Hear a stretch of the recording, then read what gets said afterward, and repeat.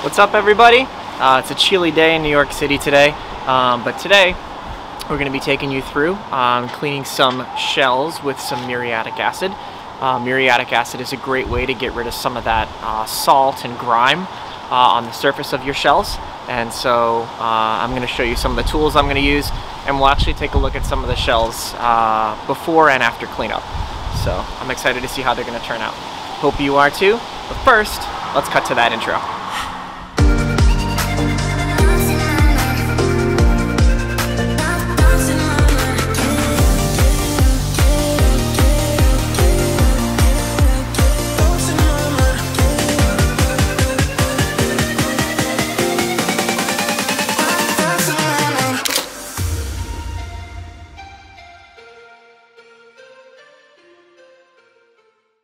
So, for shells today, we're going to be doing, I got a nice helmet shell here, I got some whelks, I have some tulips, a nice moon snail, a trumpet, a couple bittersweets, some scallops up there, some bay scallops, and a deep sea scallop.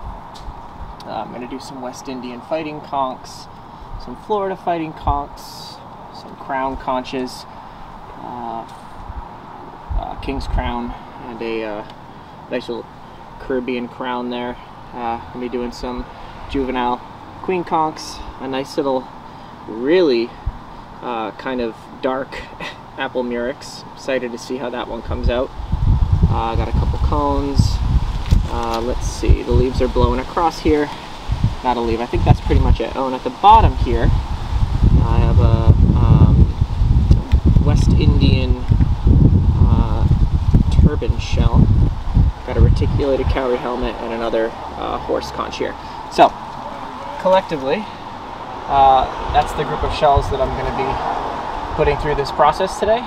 Most of them do have some of that salt and calcium composite on there from just kind of being sat on the beach for quite a long time when they were found. So I'm excited to see how it goes. So now I'll show you a little bit of what I'm going to be using to do this today. Alright, so I do have 2 buckets here. This is going to be my, right here on the bottom is going to be the bucket with the muriatic acid in it. This will be 3 parts water, 1 part muriatic acid. Here's the muriatic acid. You can pick it up at any home goods store, any tool store. I think this was like $9 at Home Depot. I do have some gloves because we're going to be working with muriatic acid, and then I have tongs to pull the shells, drop them in and out, and then I'm going to be, once I dip them into the muriatic acid here for about 4 or 5 seconds, I'll then put them in the total water solution up here to kind of clean everything up, and then I'll be placing them back out on the towel here. So we'll be able to see what that looks like through the process. So let's do it.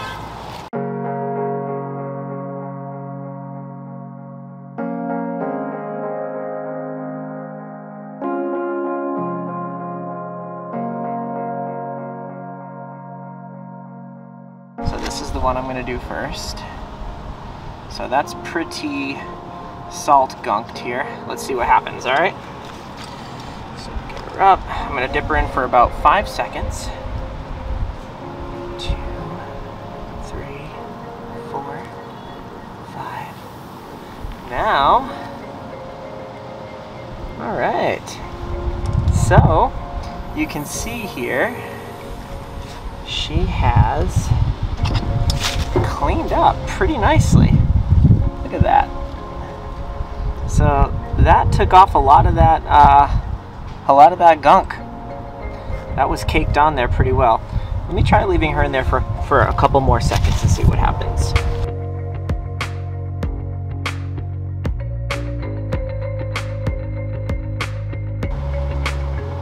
So yeah, all around looks pretty gosh darn good.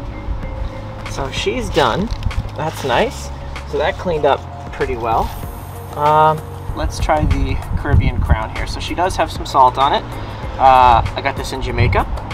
Let's see what happens. not going to do this one for too long because it's not that bad. 1, 2, 3, 4, 5. There we go. Sorry for all the noise. So as you can see, that cleaned up pretty gosh darn well.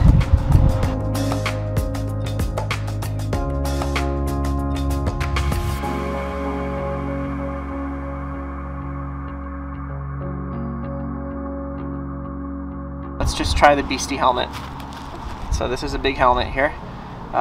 Very, very loaded with calcium. I don't even know if it's going to fit in the tub, but we will try. Alright, so let's try the rest of this helmet here, see what happens. Oh, we're going to have to spin it around because... so this is... okay. Yep. Alright, so let's be careful here. Take her out. Put it in there. In the water, which overflowed. Maybe that helmet wasn't the best one to do, but it does look like it's cleaned up pretty well. Alright, so I got the towel very wet, but let's see. Okay, I do have gloves on, so as you can see, no worries. So kind of. I mean, you can see the lip of the helmet came out pretty nice. The top, so this is, it came out pretty well. Not gonna lie. This guy was sitting probably for a very, very long time in the rocks when I got it. So that's probably why it's not the best. But still pretty good comparatively to what it was before.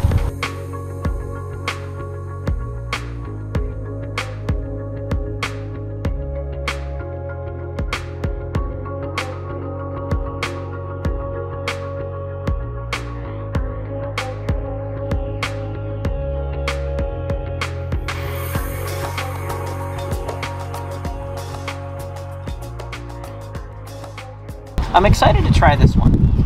This is a lightning whelk here, and it's a beautiful whelk, but it does have a little bit of that calcium on it, so I'm excited to see what happens with this bad boy. So let's put him in.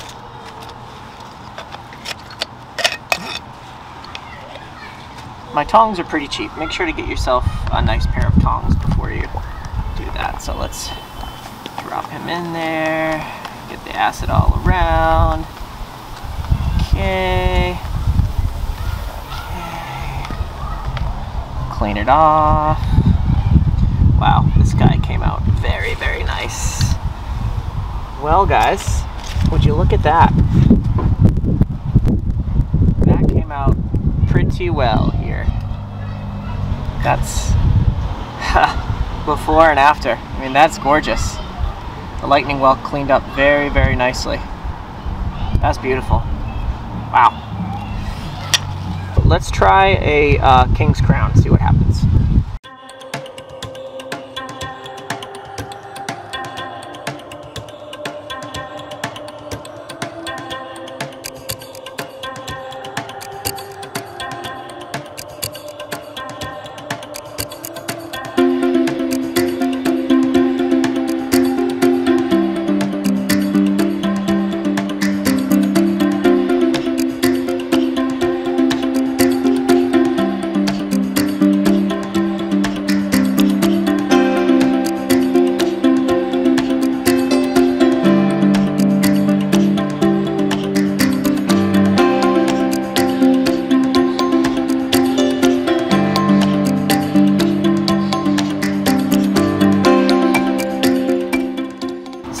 Favorites here.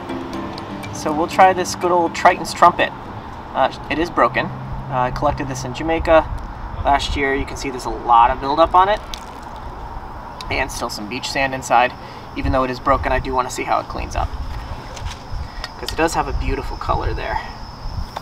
Alright, so 3, 4, 5.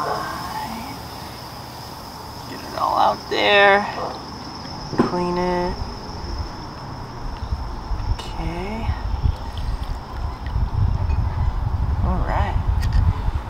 And yeah, oops, all that stuff still in there. That one also came out very, very well. So let me see. So this guy is beautiful orange.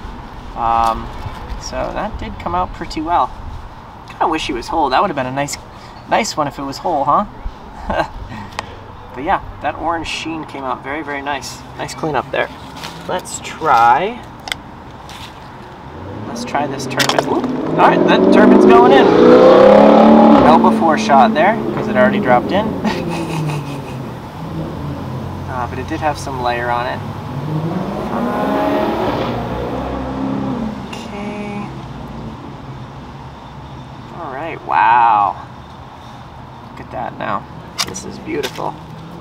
So this is a West Indian turban, and that did clean up very nicely.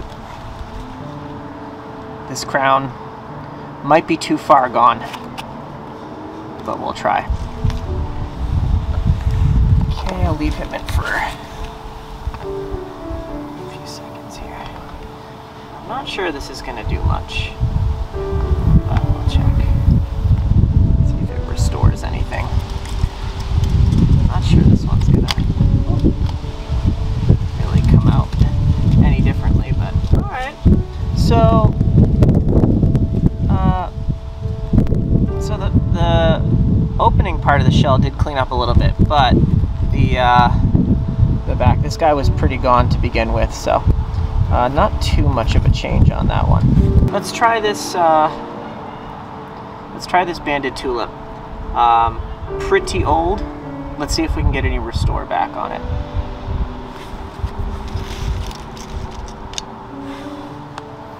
One, two, three, 4, 5.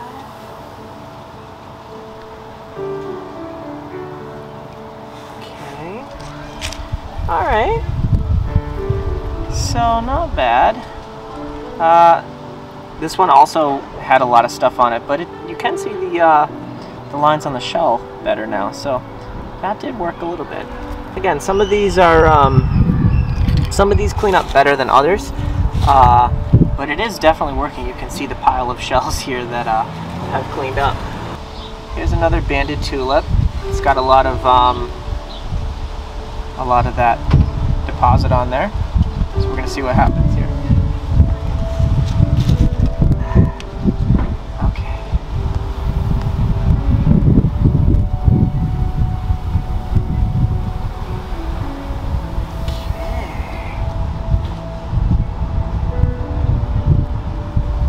Wow. It's cleaned up nicely. Look at that. Let's try this nice little scallop here. So this is an orange. I'm not sure what type of scallop it is. It's not a bay scallop. I did find it in Florida though. Maybe a rough scallop, I think. But it does have some stuff on it, so let's try it.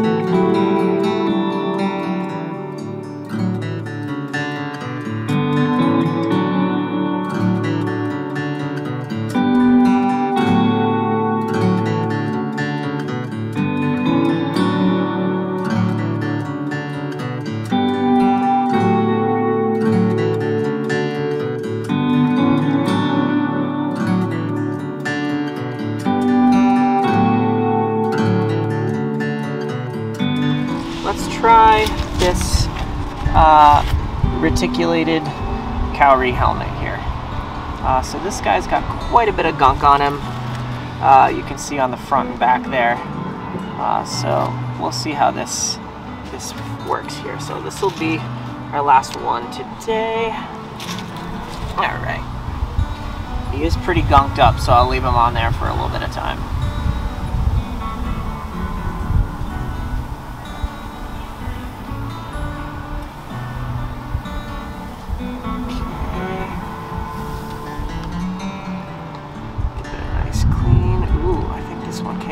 well.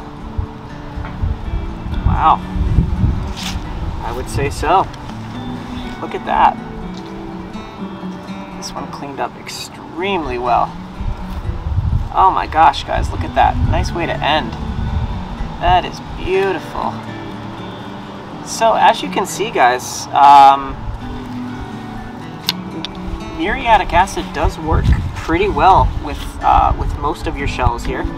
I'm gonna give you a look over here. So these are the ones that we cleaned up today, and I would say overall most of them came out pretty well.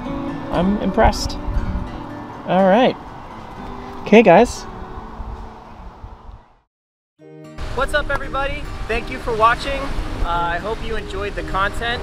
If you did, please consider hitting that subscribe button, and I will see you on the next shelling adventure.